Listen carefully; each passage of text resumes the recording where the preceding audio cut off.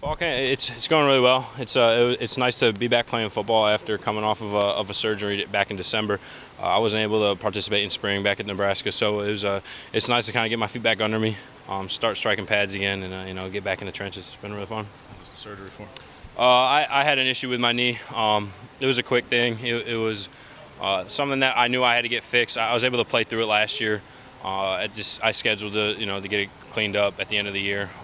Nothing too serious. Just a scope. Yeah, pretty much. Left. What was your reason for coming to Oregon?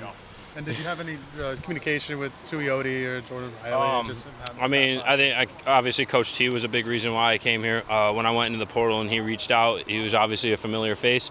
Played for him for the past 3 years. He's a mentor to me. He's like a father figure to me. So when he gave me that opportunity, it was kind of a no-brainer.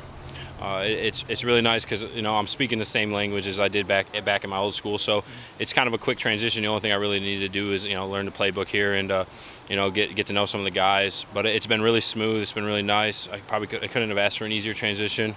But overall, yeah, Coach Tuioti is one of the main reasons why I came here. That's really the upside, Casey. But from a competition standpoint, clearly you welcome it because I'm sure you could have gone places where the depth chart was not as deep as this group, where you could have probably walked in and been a borderline guaranteed starter somewhere. And here, this is a really deep interior defensive line. Just how did you think about by way of coming into a place where it's really deep and really competitive?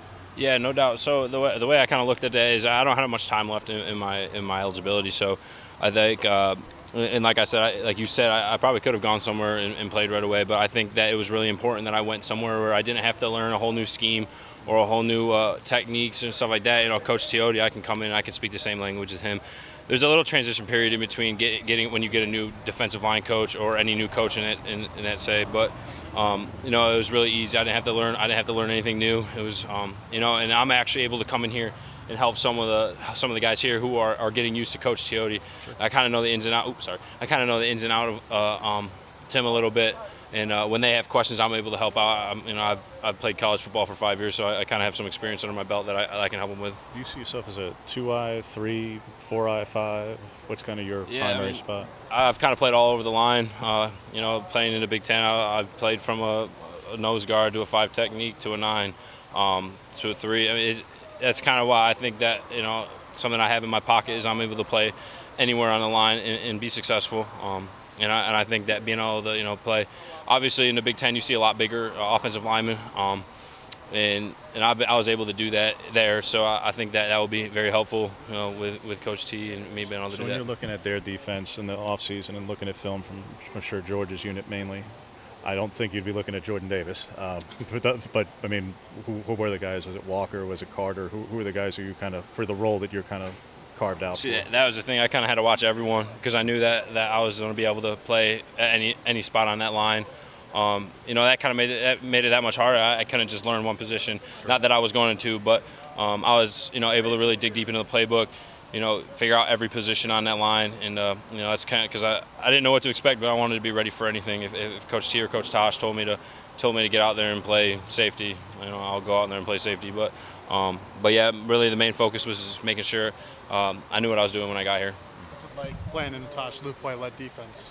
It's really cool because I've had the experience of playing under 2 really good defensive coordinators now, and you could tell that Coach Tosh, he's really intense. He brings that NFL mindset down to the college level, and it's pretty cool. Because especially with I don't have much time left before I try to get to the NFL, and having that experience of playing under a NFL style, NFL level defensive coordinator, I think that will be really nice for when I make that next step. When it comes to camp, how have you been able to kind of balance competing with the other guys, but also building a chemistry being a new guy here? Yeah, absolutely. Like I said, I think it's a little different from when Jordan and I kind of got here.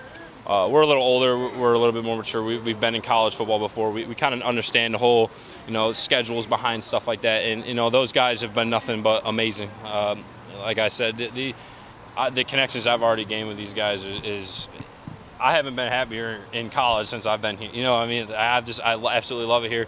And it's 100% because of the room we have.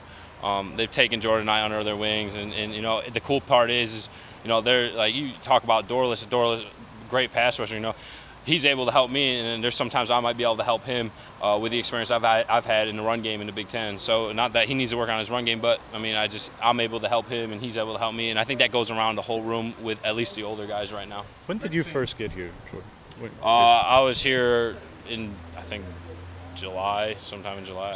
The reason why I ask is because the day after Spence, you had a presence about you around your new teammates for a guy who had only been here for a couple of weeks. Yeah.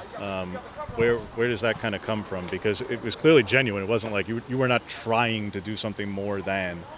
But what was that? Because like I say, you just had a certain presence and poise about you, and outside odds and that night. Yeah, absolutely. I mean, that whole situation was obviously really difficult for everyone on the team.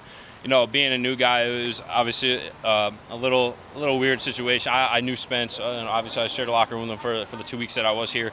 I had my own relationship with him, but obviously some of these guys have been with him their whole career, and I kind of had to put myself in their shoes. If I was at Nebraska and lost one of my teammates, how would I feel? How would I want to? How would I want someone to be there for me? And that's kind of what I had to do. Obviously I didn't share the same relationship as them, but I made sure they knew I was there. Situations like that is just kind of where my personality comes out. I like to be there for people. That's kind of just how I am in situations like that. But yeah, that was as sad as it was, it brought the team together a lot, as things like that usually does happen. But I just had to tell them I'm here for you. I know I'm new, but if you need anything, let me know, and I'll get that done for you. Said that this team is he feels like player-led. How can you speak to that? What's being said in the locker room when the coaches aren't there? Like how is it player-led? Yeah, I mean, I think on any team that's player-led is usually very successful. When the coaches don't have to worry about little things, and when the players are really dealing with that by themselves, I think that takes a lot of weight off their shoulders, and they can do what they want to do. If they want to coach and they want to watch film, they want to get everyone ready. They don't want to have to be dealing with the little things. Not that we have that going on, but it just says something when an older guy or a group of guys gets on someone else, something that a coach usually does, but now it's coming from a player. As from experience, as a young guy, when an older guy gets on you, it means a little different than when a coach does. Coaches are supposed to coach, players sometimes. If you get yelled at by a player, it hits home a little bit. And I think that's just been huge here. That's one thing I've noticed, coming here. I came from a player-led team back in Nebraska, and I think that, like I said, I didn't know really what to expect when I got here, but I was very surprised and very happy with how player-led this team really is. After those first couple days where you guys are kind of getting in the grind of fall camp, what were some things that you guys were saying as players that you wanted to do? Not coming from the coaches, but coming from the players. Yeah, I think it was crucial. A lot of these guys in the D-line were hurt all spring, so we really had to set a tone. The O-line really hadn't seen, what this group of guys really is about yet. With Dorless and Popo and Keon all being out, and then Jordan and I coming in, and new guys coming in.